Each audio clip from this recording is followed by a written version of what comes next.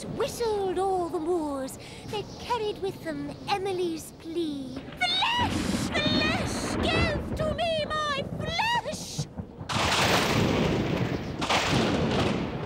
Well, how was it? What say you, Mr. Keats, our Nobel Poet Laureate? You're so scary, Mary Shelley, I've got shivers in my belly. It's just a first draft. And you, Lord Byron? Scared the trousers off me. In fact, could you close that window? I'm so pleased you enjoyed it. But what about you? Oh, how horrible of me. I've forgotten your name. Hey, Sam, I'm Max. And if you scare up more of this squeezy cheese, we'll tell you a real scary story.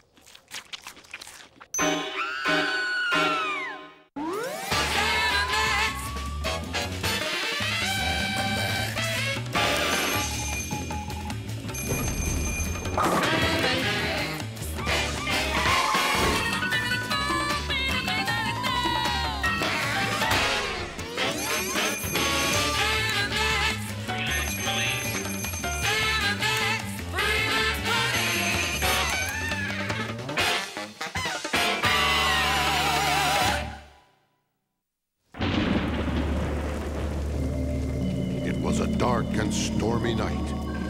But luckily, by morning, clearing skies gave way to scattered clouds and a high of 85. Sam and Max, freelance constables, were pounding the cobblestones outside a trendy local clothier, the Gout. Stop! Thief! You know that never works. Yes, but it's such a wonderful prelude for the impending mayhem.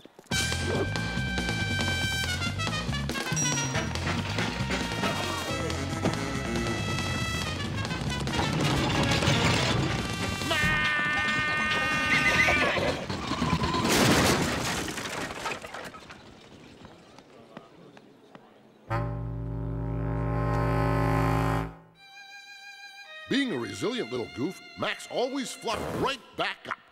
But nothing could prepare us for the sight that was in store. The sight of Max's severed tail, lying lifeless in the street. Ah! Look, Max, I know you're upset and all, but... Upset? Who's upset? I'm fine. I feel like a weight has been lifted off my bum. That's right. Yeah, I said it. My bad little bum. And so began Max's dizzy backward descent into madness.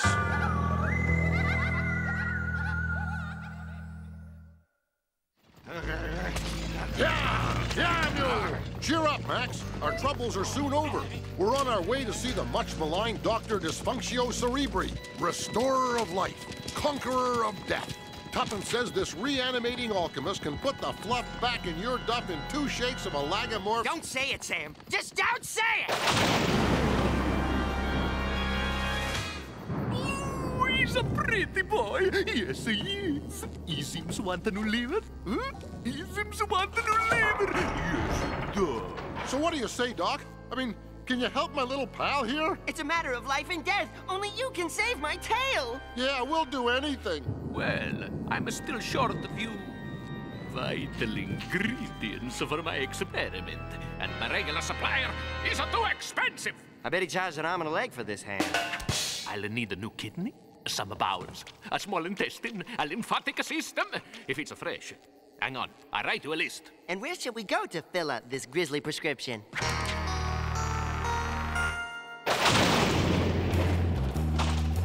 This one looks good. Gee, Sam, I don't know about this. You mean you feel at odds about violating the sanctity of the dead and disturbing their eternal sleep? No, I mean digging is hard. Besides, I've got a better way to fill this order.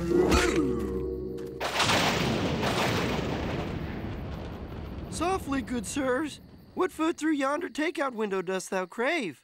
2 jellied eel meals, a mutton shake. And could you take some raw meat and pat it into the shapes of the body parts on this list? Dost you want fries with that? Yes. Ooh, that's nice. She's a good fit. The patient has been shaved and prepped, Doctor. A deal's a deal. Fine. Put him over there someplace. These parts, they are like the party in my hands. The donor, what sort of a guy was he? A dead guy. Big, beefy dead guy. Yeah, Beefy. His name was Patty. That's it. He's done. At last, my moment of destiny has arrived. They laughed at me at the academy. They laughed at me at the institute. He must have been a lot funnier then. But tonight, I, Dr. Dysfunctio Cerebri, shall conquer death and unlock the immortal secret of the reanimation. I command you to rise, walk, and live!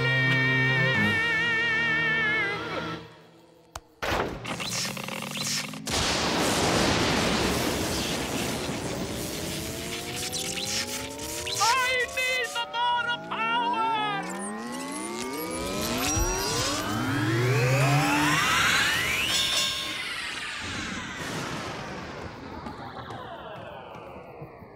There's life here, I think. Live, Darny, you live!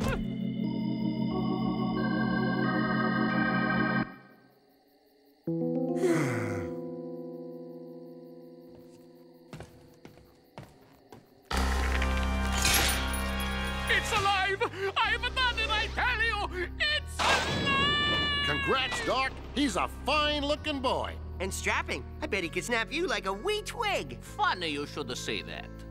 Frido, for your first act, I should like you to show our guests out the window, so that I alone will hold the secret of a life. Did you hear that, little pal? Finally, some real peril. That's it for me. Don't go to any trouble on our account, Doc. Yeah, we'll just take on my reanimated tail and be on our merry way. Reanimated the tail? Where reanimated the tail?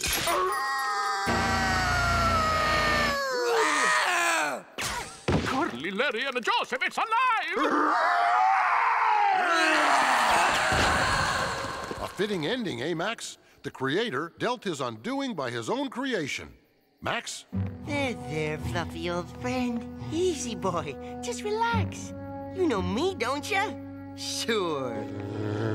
Remember this? So many fond memories.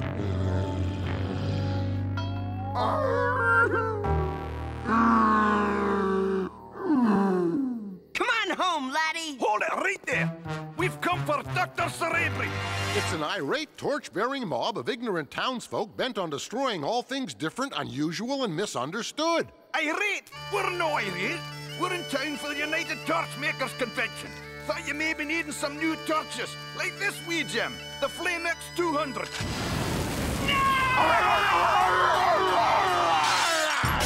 What, man? After it, we'll hound that accursed tail to the ends of the earth. Why? We're torch-bearing, ain't we? Come back, tail! Come back! Let it go, little buddy. You know what they say. If you love something, set it free. And if it comes back, staple it to your keister.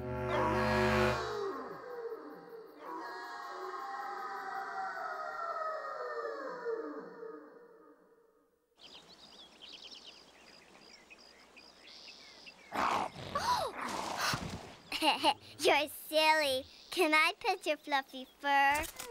Oh, you're so pretty. I think I'll make you my pet and take you home to be with me always.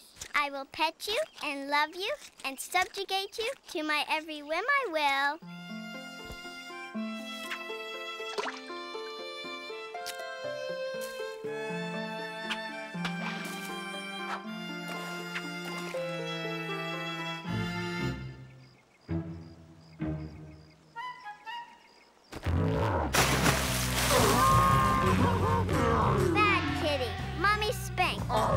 And that was the last anyone saw of the tail.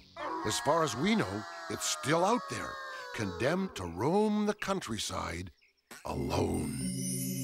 As I am condemned to wander through this world, a miserable, tailless freak. Oh, Bish Posh, your tail isn't lost. It's right there on your little bum-bum. Don't toy with me, sister. She said bum. She is in earnest. It's right there. That miserable tuft of hair. He's come home. It's a miracle. Come here, you. Give us a kiss. Come here, come here, come here. Enough!